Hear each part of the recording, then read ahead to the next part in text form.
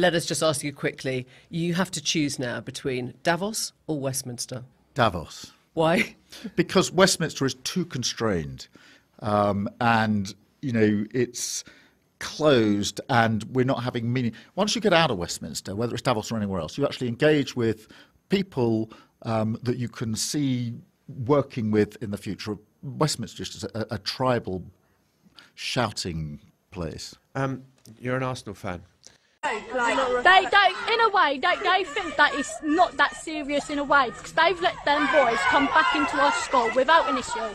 So, do you know if the girl that was allegedly assaulted is coming back? No, because she's frightened. Well, of course. She's traumatised. She's terrified. As a community, we are terrified for ourselves and for that girl. Did it happen in the school? Yeah. Well, yes. It did? Yes, and allegedly, and nothing has been done about that. No one has took it into consideration that the boys would do it again. So their main concern is us protesting. Yeah, their main concern is us causing a riot. There was a knife attack yesterday afternoon outside a primary school. 3 children were stabbed. One of them, a 5-year-old girl, was critically injured. 2 adults are also still in hospital. The incident likely a catalyst for the rioting. I really would ask people to try and avoid connecting crime with migration. The Gardaí has blamed the rioting on a complete lunatic hooligan faction, the Commissioner's words. So, huge loads filled with hate, and the hate directed towards members of Garda Síochána, but it has to be said that the crowds of those in the first place protesting, filled with hate directed towards members of Garda Síochána. These criminals did not do what they did because they love Ireland. They did not do what they did because they wanted to protect Irish people. They did not do it out of any sense of patriotism, however warped. They did so because they're filled with hate. About like skirts and we're too concerned about eyelashes and skirts and rape. Uniform, our attendance, the way we look, but they don't do anything about the boys. Engage in violence, looting and disorder, including very significant criminal damage. Nobody could have anticipated that. We saw something similar a few weeks ago.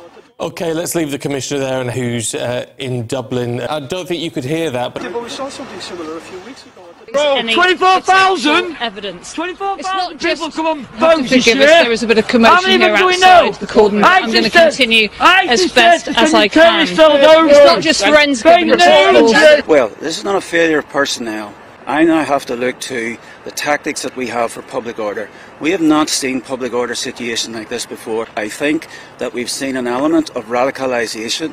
We have seen a group of people who take literally a thimble full of facts and make a bathtub of assumptions, hateful assumptions, and then conduct themselves in a way which is riotous and disruptive to our society.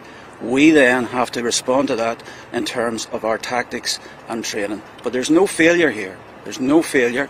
This is regrettably how protests have moved on, and now we have to graduate and have a proportionate response to that. You can create a digital ID today that is much more easily protected, so you can deal with a lot of the privacy and surveillance issues that worry people. They're saying that there's no proof it happened in the school. They're too concerned about like skirts and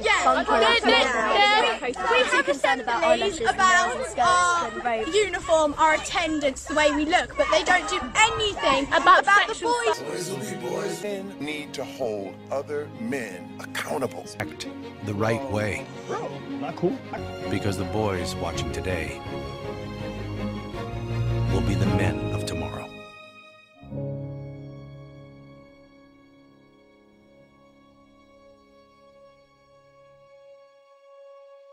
Guacamole or mushy peas?